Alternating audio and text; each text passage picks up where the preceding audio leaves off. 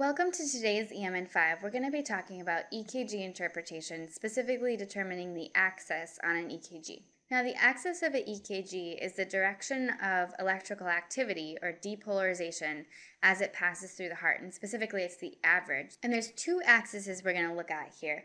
It's the P wave, which represents the atrial depolarization, and the QRS complex, which represents the ventricular depolarization. So depolarization in the ventricle starts up here at the AV node, and it goes very rapidly through ththese Purkinje fibers, and then depolarization occurs very quickly from the inside out all over the heart. So now you can imagine all these little vectors, which are the white arrows, depolarizing, and because the left ventricle is so much bigger, the average of these vectors ends up kind of downward and to the left. So a normal QRS axis is going to be somewhere between 90 and -30. So why does the axis really matter for QRS?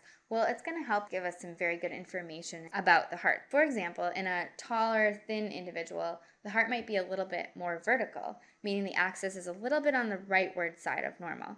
That's in contrast to a little bit larger person whose diaphragm are kind of pushing up into the heart. It makes it a little bit more horizontal. Now, what about a heart where there's left ventricular hypertrophy? Now these arrows are even bigger, meaning the average of the vector swings a little bit more towards the left. So this is in contrast to a heart that has an area of infarct. So there's no electrical activity here. That's going to swing our arrow away from the infarct. So let's talk about how to actually measure the QRS axis. First, we're going to start by looking at two leads 1 and AVF. So lead 1, for example, is the measurement between the electrodes on the right arm and the left arm, with positive being towards the left. So in this example here, we have a positive wave in lead 1, so positive upward wave. That means it's going to go on the left side or the positive side of lead 1.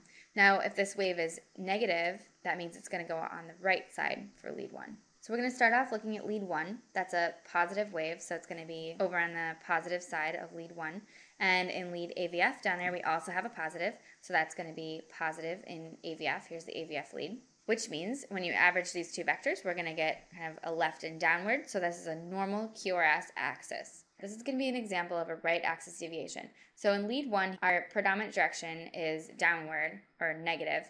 In lead AVF down here, we have a positive wave, and then when we average those out, we have a right axis deviation. So as we said before, that could represent right ventricular hypertrophy, remember that goes towards the hypertrophy, or lateral MI, remember away from infarct, or other issues with the lung, for example, chronic lung disease, COPD, or an acute PE. The one other thing to keep in mind is that sodium channel blocker toxicity, for example, TCA toxicity. All right, let's look at an example of left axis deviation. This is the one that's a little bit trickier because you can see this quadrant is actually divided. So here we have a positive wave in lead 1. We have a negative wave in lead AVF. That means that this is the one time we have a third lead to look at, and that's lead 2. So positive in lead 2 means anywhere in this half of the circle. Negative would be the other side. So on this EKG example, we have a negative in lead 2, meaning we have a left axis deviation. Now, what if you have a wave that's not exactly positive or negative? And here's an example in lead AVF. So that means it's an isoelectric wave, meaning it's going exactly 90 degrees across. Okay, so here's a quick summary table of what we just talked about. The two leads we're going to look at are leads 1 and AVF for a QRS axis determination.